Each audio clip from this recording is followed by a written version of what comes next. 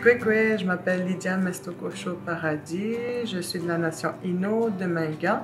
Je suis une artiste interdisciplinaire, puis aussi agente culturelle à la Maison de la Culture Innu. Hi, my name is Kiana Oronhién'a and I am a multidisciplinary artist.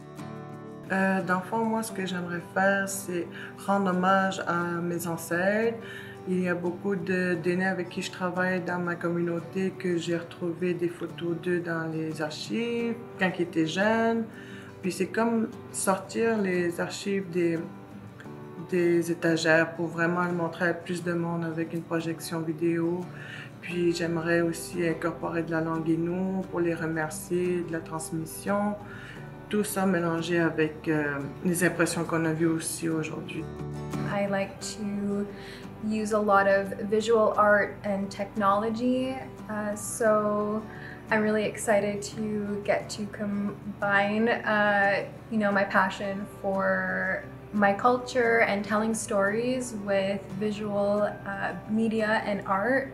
Ce que j'ai aimé aujourd'hui de ma visite, c'est vraiment la diversité de tout.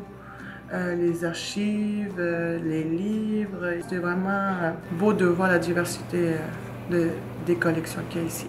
I definitely want to try to incorporate a lot of the images of the sketches that were used. I think they're really interesting.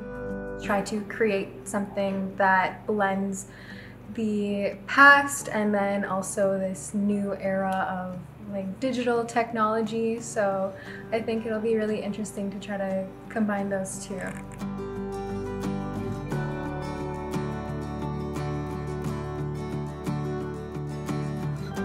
Tinarkamat nonga tiwatma inuitu.